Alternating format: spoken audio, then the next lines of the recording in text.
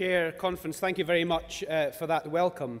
It's fantastic to be back here in Brighton. This was the place of my first conference back in 2000 when I heard the speeches of Dewar, Blair, Brown and Mandela. Conference, I should begin by saying that I've never actually spoken at National Conference before, so let me start by doing this properly. Ian Murray, first-time speaker, last man standing, the Independent Socialist Republic of Edinburgh South CLP.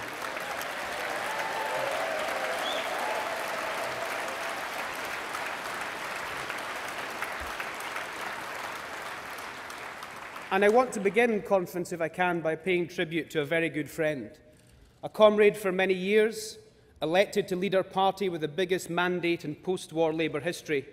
Conference, I want you to join me in congratulating our new Scottish Labour leader, Kezia Dugdale.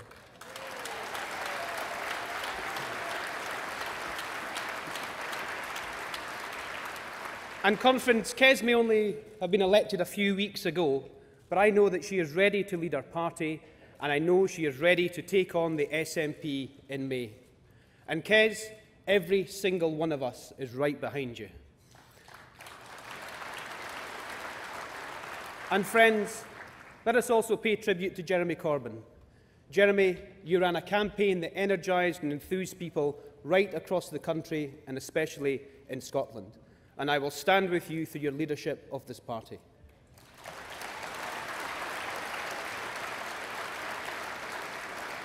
Friends, if I'm being frank, I don't really want to be standing here today.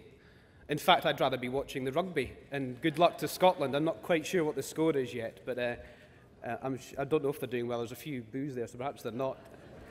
But I'd rather be sitting where you are, listening to Margaret Curran's first speech as the Secretary of State for Scotland 143 days into a new Labour government. Surrounded by the colleagues from constituencies across Scotland who I worked with over the past 5 years, but instead we lost Margaret and all my other Scottish colleagues at the election. Colleagues, every one of those MPs who lost their seats in May worked hard and made an enormous impact, not just on this party in Scotland, but on their communities. And from this conference, let us show our appreciation for their years of dedicated service. Thank you.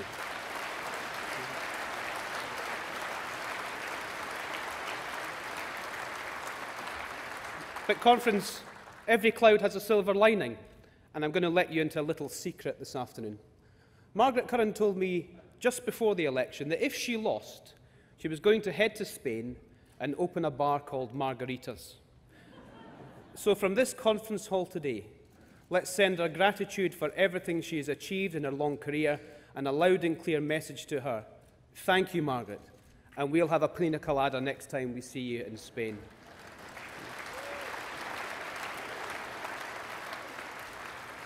Friends, I want to talk to you today about how we renew our historic ambition for Scotland and how we can match that ambition with the courage needed to meet the challenges that we face. No one who knows and loves our party or shares our values is feeling anything but despondency at the fact that we aren't in government. And no one who sees the impact that the Tories are having can feel anything but anger that they have another 5 years in power. There are no longer just warnings in Labour Party press releases. This is the reality in all our communities. And mark my words, Conference, the Tories won't stop until they've dismantled everything Labour fought to build. Tax credits cut, sanctions driven by targets, young people out of work, working people worse off, services cut to the bone, constitutional vandalism that threatens the UK, employment rights eroded, trade unions neutered, charities gagged, prioritising the few at the expense of the many. Well, let us say today, David Cameron, the Labour movement will not lie down. We will not give up. We will not crumble in the face of this unprecedented assault. Let this Tory government serve as a reminder that every day out of office, every day without the power to change people's lives, every day on the opposition benches is a day wasted.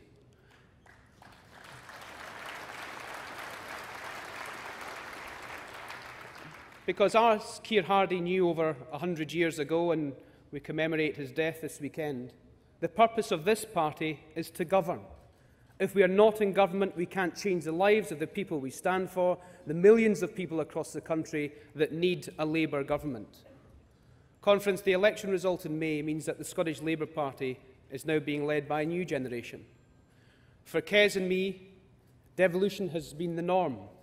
It's not new to us. I campaigned for a Scottish Parliament when I was a teenager, and all my adult life it has been at the centre of Scottish politics. Everyone remembers the promise of that period, the excitement, the potential, the feeling that we were on the verge of something new and significant in Scotland.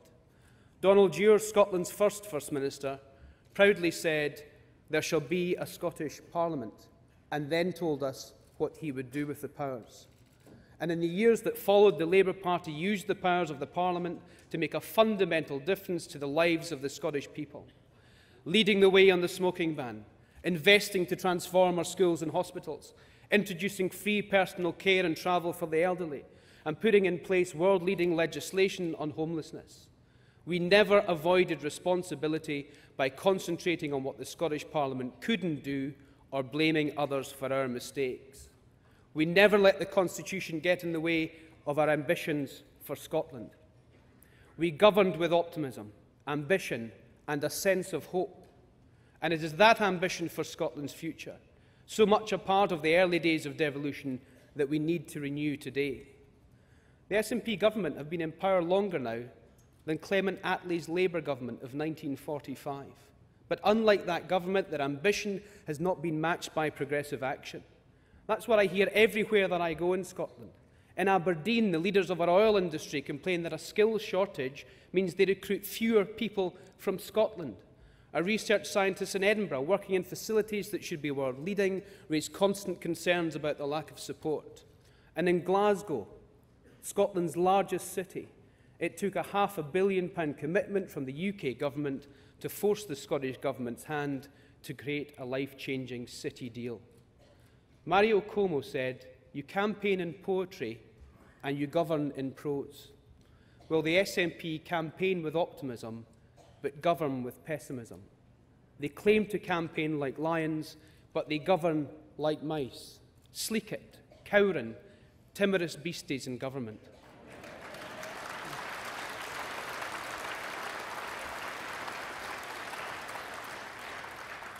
Conference, this goes to the heart of what is wrong with our politics today. Too much rhetoric, not enough action.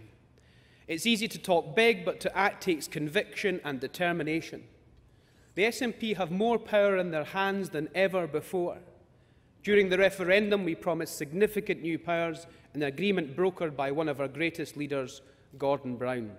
And Conference, let no nationalist rewrite the history of what Gordon Brown and the Labour government achieved for this country, because the Smith Agreement that followed was a historic achievement.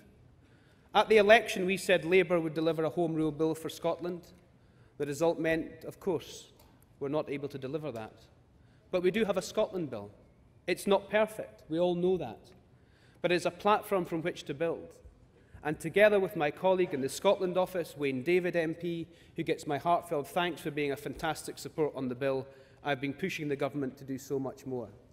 We need the Tories to stay true to the spirit and letter of that Smith Agreement, to ensure that we have the power in Scotland to create the welfare system we want, with no threat of interference from Ian Duncan Smith.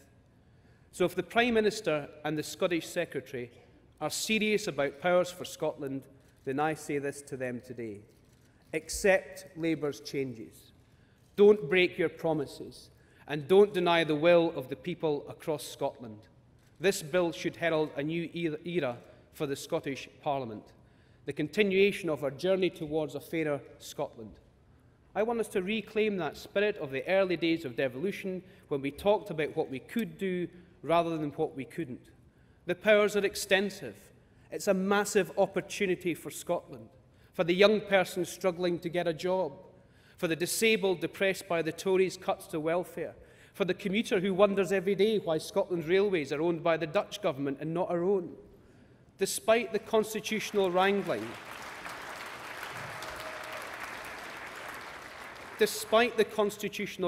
around this bill, this is what the bill is actually about: the power to create jobs for our young people, to create the welfare system fit for Scotland, to take full responsibility for tax, to build a people's railway owned in Scotland for Scotland.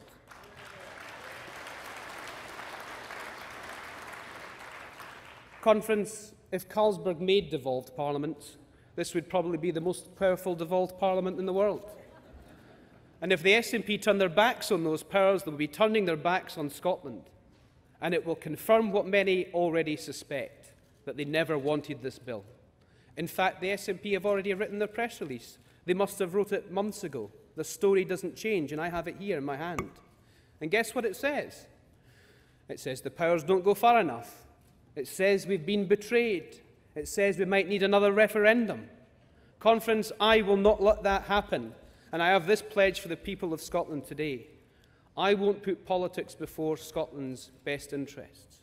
I will fight for the powers we were promised, and I will fight for more. And then I will fight to make sure they are used. Conference, I will fight and fight and fight again to ensure that Scotland gets the powerhouse parliament it deserves.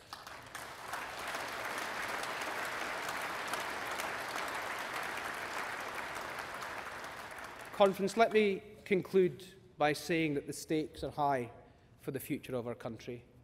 There are two directions we can go in: towards a stronger Scotland where we use the powers of our Parliament and where our actions match our ambitions, or towards another round of the same old arguments. Friends, the SNP want to divide us by geography. The Tories want to divide us by wealth and class. But we all know that our future lies in the strength of our unity. United, we will renew our party. United, we will renew our party.